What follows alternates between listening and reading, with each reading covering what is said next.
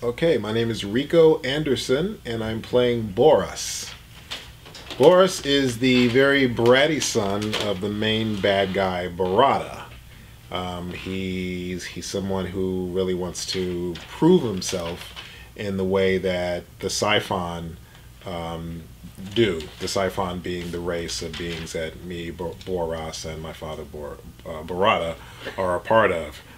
So yeah, he wants to prove himself. It's part of their way, and he's not being given that opportunity, and he feels like he's ready. His father feels like he's not. Father-son feud even goes universal. Have Yes. you done this type of full head prosthetic makeup before? Not this fully. One that I did do did not involve 4 hours of makeup. So this in essence is my first time, I would say. And how would you rate it? Fun, very educational. Seeing the process is very interesting, and it's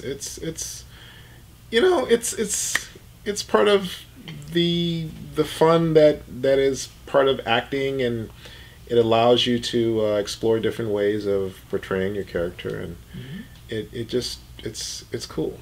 It's just cool. Do you find the makeup to be a hindrance to getting your performance out? Are you aware that there's makeup on you, or do you push through it? What is your process for performing in prosthetics? Well, after a while, you're not aware of it because after a few minutes or even in some cases hours, it becomes just a part of you. So after and you get used to what is on you and what you have to do in order to bring out the performance. Because the prosthetics are glued onto our skin, it does allow us to be as animated as we want to be and have the prosthetics follow us. So with that said, we still have to bring out the character in ways that maybe we would normally do if we were just wearing our natural face. The eyes play a big part in something like that. If your facial expressions are something that you're normally used to toning down because it is film, it becomes very useful in a situation like this, because that in essence is all you have in some respects. Both our characters, Boras and Barada, we both have these teeth, these really sharp teeth that, in order for them to stay in our mouths, we have to put them in water where they get soft. But once we put them in our mouths, we have to mold the stuff in the back so it could it'll stay. And it does stay, but sometimes it still gets loose. So we're fighting with that. We're dealing with the fact that we have to really perform through our eyes, and it becomes a great exercise in acting. So it really helps in terms of just being able to expand yourself as a performer. Are you an actor by trade? I am. Yes. Excellent. And how long have you been at it? I would say overall, ever since I was 11. I started in the theater. Done a lot of theater. A lot of independent film. Coming from the Bay Area, San Francisco Bay Area, that's a huge market for actors. It's a great school for just learning the trade. But eventually you have to make that move, depending on what you want to do. If you want to get into more film and TV, you have to move to LA. So I would say in LA, Los Angeles, professionally, I've been doing it for about 7 years now. As a performer, as a fan, walking onto set, Walter Koenig, Tim Russ, all those people, how does that affect you?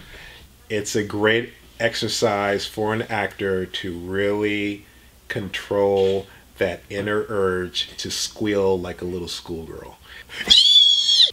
That's the best way I could put it.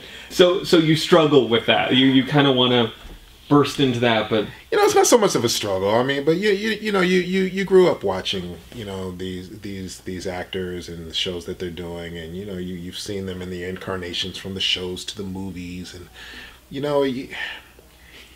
as an actor, of course you always say, hey, I could do that too. When you see the people in the prosthetics, you're like, I want to do that. I could do that too. And then you get the opportunity to actually do it, and it's almost like you're stepping into the TV, like you're stepping into the movie, and it's just a blessing. It's it's a blessing. It's a dream come true. It's a full circle, whatever you want to call it. It's cool to be able to chew up the scenery with the people that you grew up watching, admiring, and in some cases wanted to be like. Ready, Tara? Yes. And everybody quiet. Here we go. And action. Here we go. And action.